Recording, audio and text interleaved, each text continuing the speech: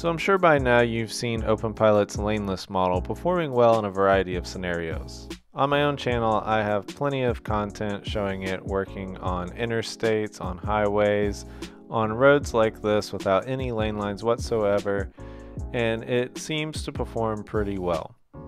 But one thing I'm going to do today to try to test the laneless model and the model itself and see how well it performs, and maybe talk about ways that it will eventually improve from this, is to force it to make a decision. So here we have a side street with no lane markings that comes to a fork in the road. So we're going to drive straight on and see what Openpilot does in this area. Place your bets. What do you think will happen when we drive straight into this fork? So here we go. Openpilot's engaged and it's going forward, and at the last minute it does make the turn. Not ideal. It's in the wrong lane, it's on the wrong side of the road as it makes this curve, but it does seem to eventually correct itself. And now you can see as we're going forward, it's on the right side of the road, and this is actually a little loop. And up ahead you can see there's a car parked. So let's see what Openpilot does here. It actually drifts over and avoids the parked car. But now once again, we're a little too tight in this corner. It's turning well, but if we met an oncoming car, we would have to take over.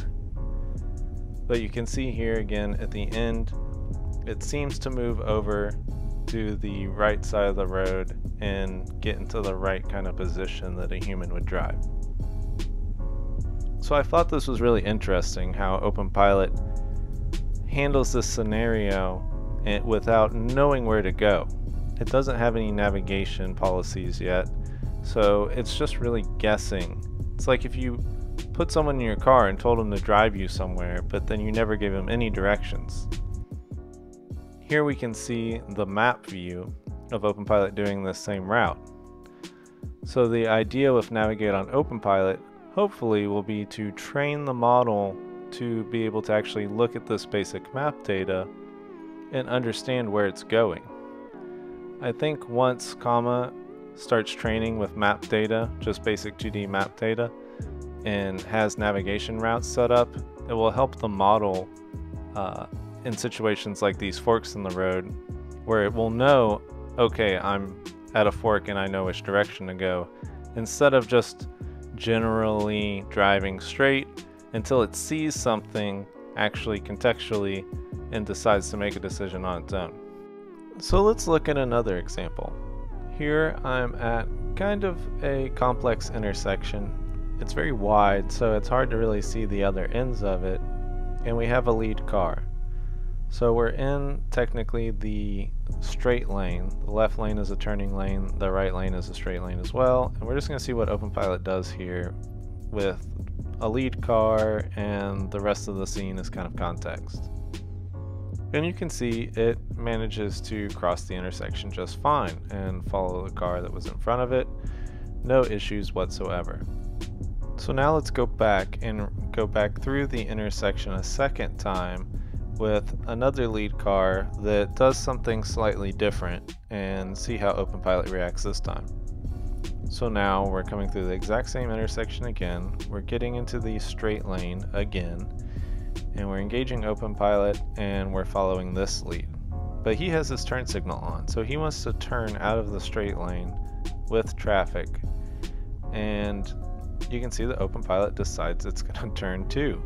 And what's interesting is it doesn't just follow the lead, it goes into the center lane, which I guess technically would be correct, and you saw everyone else went from the inside lane all the way to the outside. This is an interstate on-ramp, so it's kind of common for this kind of erratic behavior. So the same intersection, two totally different decisions from the laneless model, just based on context, but it's not just entirely following whatever car's in front of it. You can see it still made a decision to switch into a different lane. So what can we take away from this? I think one of the next big improvements to Openpilot will be Navigate on Openpilot. Training the model to use just 2D maps to understand that additional context of where to go when it comes to an intersection, I think is going to be a huge benefit to Openpilot. And Openpilot won't be able to handle these complex intersections without knowing where to go, and the laneless model is a great foundation.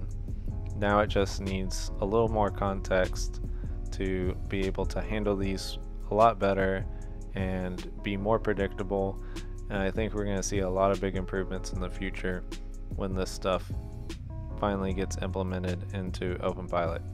And it's going to be probably one of the big selling points for the comma 3 with the navigation. Alright, so that's the video, guys. I hope you enjoyed, and if you were paying attention you might have noticed that I got a new vehicle. It's a 2021 Highlander, and so far I've really been enjoying it. It's got about 300 miles on it, and I drove it straight home and installed Openpilot. Install was super smooth, had no issues, but I plan on doing some more videos on the Highlander specifically and what I plan on doing with it in Openpilot, so stay tuned for that, as well as one comparing its TSS 2.5 to Openpilot in its current form. So if you're interested in things like that, please subscribe, and I'll see you in the next one.